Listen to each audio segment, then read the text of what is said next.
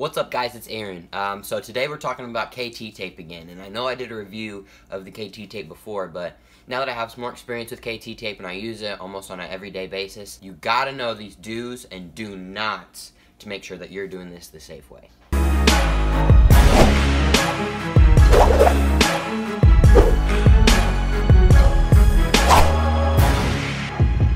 So I use KT tape every day. That's how I bind, that's how I go about my day, that's how I feel good about my chest and about my body as good as I can. So here are a few tips and keys that you gotta know in order to make sure you're doing this safely and make sure you don't get hurt.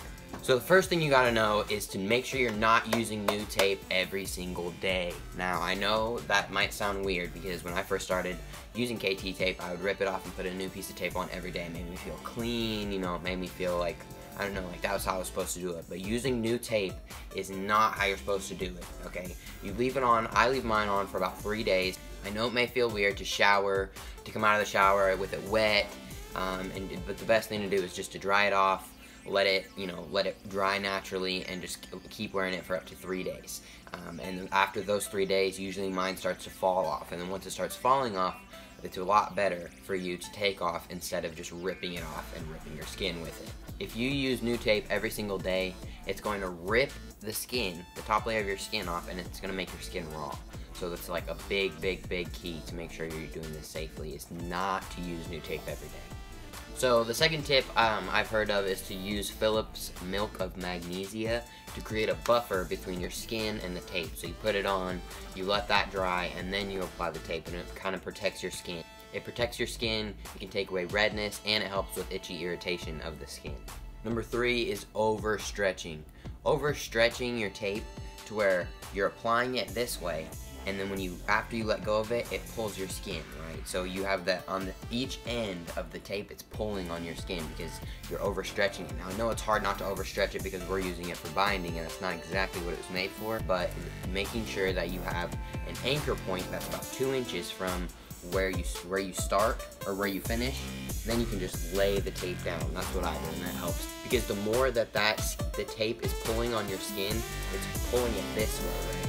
And that will create those open sores. It will create literal blisters on the sides of your sensitive skin. That happens to me if I make sure that my anchor points aren't 2 inches from the end. After you get to that 2-inch anchor point, just lay the tape down. Don't be stretching it all the way out and stick it and then let go.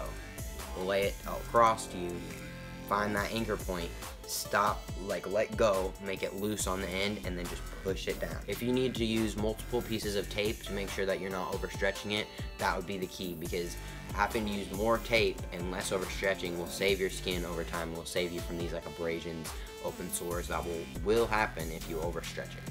KT tape comes in original cotton and then synthetic, pro synthetic, right?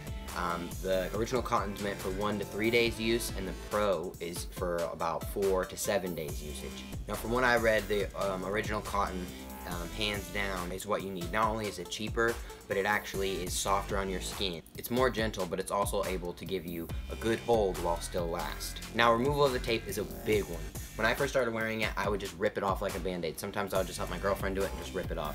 Now the further that I go on T, the more like baby fuzz I have on my chest, right? So now I have a little bit of peach fuzz on my chest. So when I rip it off, it is the most painful, excruciating thing you can do, and that's not actually how you're supposed to remove it. Some people say that you can use soap and water to help you get it off.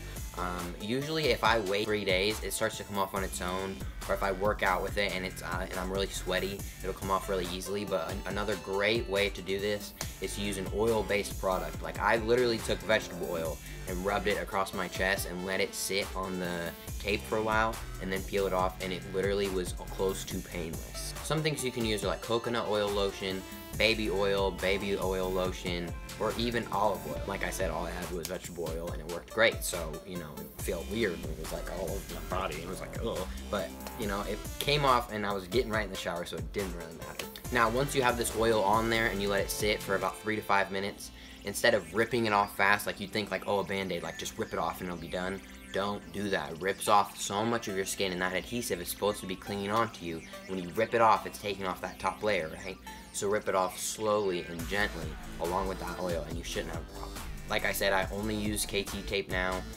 Binding is just suffocating to me now, and it's hot, especially right now because I'm in Tennessee and it's humid and it's hot and it's summertime, and it's just, binding is just not an option for me. I like the KT tape. I like being able to not worry about whether my shirts are showing my neck, or whether, you know, I can wear a tank top and I don't have to worry about like that binder being showing, because it kind of reminds me of a sports bra.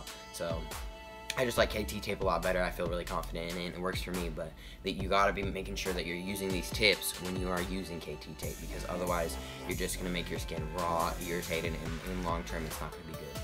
Last minute tip, I also try to give mine a day off, or on the weekend I'll try to give it Saturday off, so keep that in mind. Try not to keep it on there all the time, let it breathe. So that's it for this do's and don'ts. I appreciate you guys watching this. I hope this helped out a little bit. If you're binding, if you're using KT tape, I know that it's hard, guys, but hang in there. The summer months are almost up, and you know, it might be a little easier when we can wear, you know, big sweatshirts and maybe not even bind at all, because that's the goal. So thanks for watching, guys. I hope you guys are having a fantastic day, and I'll catch you guys in the next video. Peace out.